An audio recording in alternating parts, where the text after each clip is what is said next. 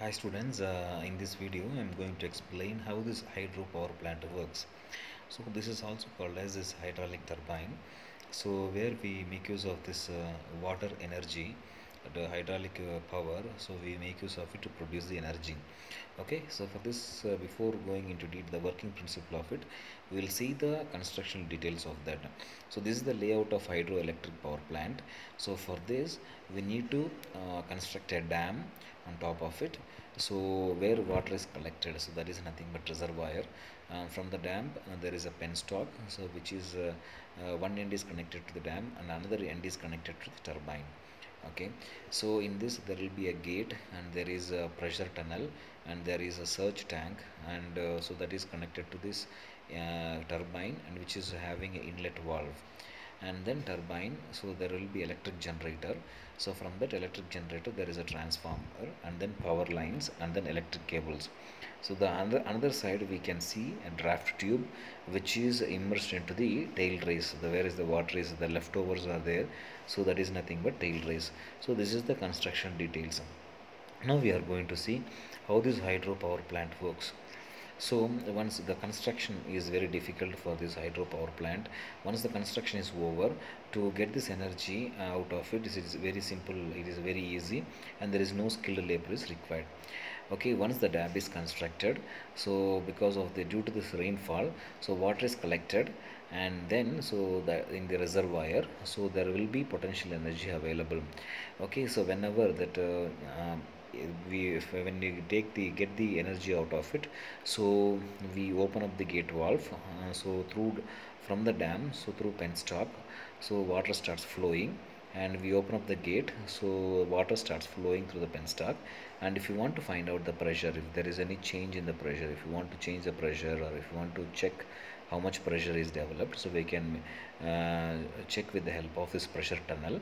And then there is a surge tank, and through penstock water starts flowing through inlet valve. So when you open up the inlet valve, so water enters into the turbine. So as we all know, the turbine has got some what you call blades, or so rotors. So when water comes and hits the turbine blade, so entire rotor rotates, and there will be a shaft. That shaft is connected to the electrical generator. So that electrical energy generator, so it will have that magnetic material where there is some coils are wound around it, and then so whenever it rotates, so there will be EMF is induced, it cuts the magnetic flux and EMF is induced, and then that electrical energy is generated. So that energy is converted into transformers, and from there through the electric cables it will go to the power lines. So through the what you call power, so the remaining water after hitting the turbine blades will come through the what you call draft tube, so to the tail race. So this is how that electricity is generated with the help of this water. So that is why it is called as a hydropower plant. The one more name is hydraulic power plant, or hydraulic turbines, or hydraulic power plants.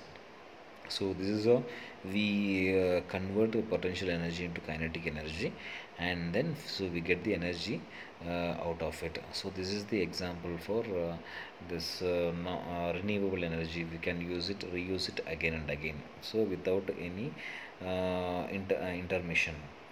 And then so we'll see that the working principle of it, so how that electric power plants so work. So in hydropower plant, the potential energy of the water due to its high location, it is converted into electrical energy. Okay guys, the thing is like, so this hydropower plant, we should start writing this hydropower plant with the principle. The principle of this hydropower plant is to convert hydraulic energy into mechanical energy, and then from mechanical energy into electrical energy. Hydraulic energy is nothing but the conversion of potential energy kinetic energy. So that is nothing but hydraulic energy, and then it will be converted into mechanical energy. Mechanical in the sense that shaft is rotating and turbine blades are rotating, so that is nothing but mechanical energy, and from that mechanical energy it is converted into electrical energy. So this is the principle of this hydropower plant. This is how we have to start writing for hydropower plant. And then So we'll move on to this non-renewable energies, where which is not, we cannot reuse it again and again. Once if it is used, so that is over. So that kind of energies are called as non-renewable energies. For example, nuclear power. Nuclear energy is the energy that holds the nucleus of an atom. If you look at it, so nuclear power, so enormous amount of energy is stored in one particular place. That is nothing but a nuclear energy. It's a very what do you call, harmful for human beings if it is not handled properly. Okay, so that kind of energy is nothing but nuclear power. So this is used for generating electricity. And coming to this classifications, this nuclear power can be classified into two different types. One is nuclear fission and the next one is nuclear fusion. So nuclear fission is nothing but a splitting of nucleus into two nuclei with the smaller masses. That is nothing but nuclear fission. Fission means to divide. Okay, that is the meaning of fission. And the next one is nuclear fusion. Okay, in the fission itself, so uranium 235 atoms are taken, and then so neutrons are sent to hit the uranium 235 after bombardment. So what happens, there will be what you call small pieces, and again it will collide into each other. There will be bombardment take, means there will be small amount of energy will be emitted. So energy will be emitted. So that is nothing but nuclear fission. So nuclear fusion is nothing but combining of two nuclei atom with low masses to form one nuclei of larger masses. So that is nothing but nuclear fusion. Nuclear fusion reactions are also called thermonuclear reactions. So this is nothing but nuclear fusion. The difference between nuclear fission and nuclear fusion, fission means splitting of nucleus into two nuclei, and then so then whenever it bombardment takes place, it emits heat energy or light energy. That is nothing but nuclear fission. Nuclear fusion, combining of these electrons, is nothing but nuclear fusions. Now coming to this biofuels, biomass.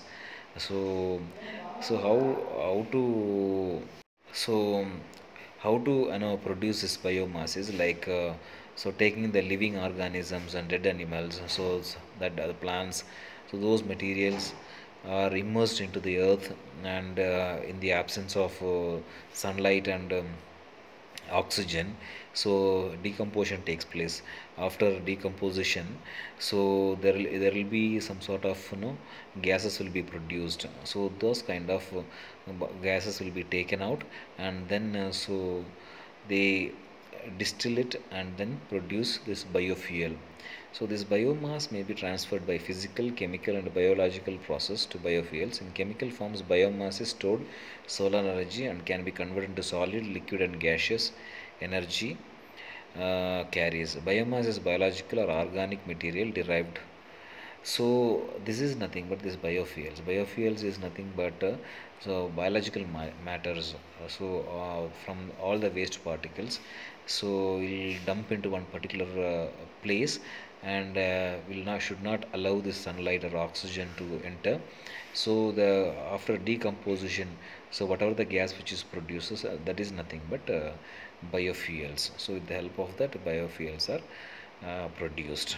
Okay, this is how the renewable energy, non-renewable energy resources are formed. So thank you so much for watching this video.